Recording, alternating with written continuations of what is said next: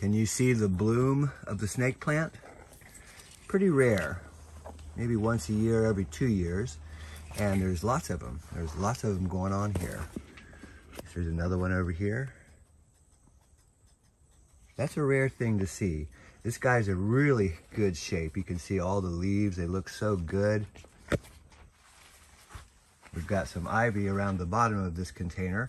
We're going to open this container up and repot all of this snake plant, but I'm going to wait because it's just so rare to see that bloom, and I'd like to see if it's actually going to flower or does it just stay green. So we're going to find that out.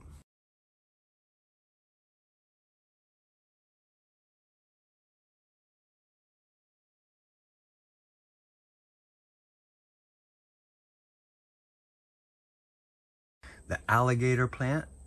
This is the mother of millions, the alligator plant.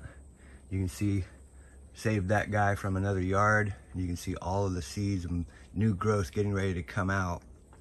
But wow, look at that plant. We're actually going to turn this into a bonsai.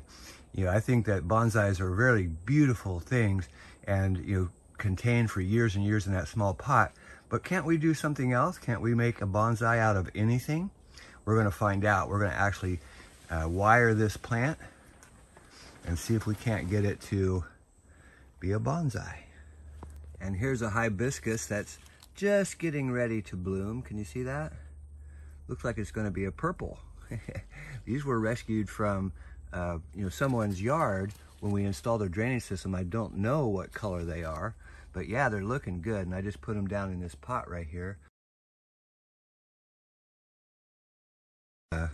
Canna lilies.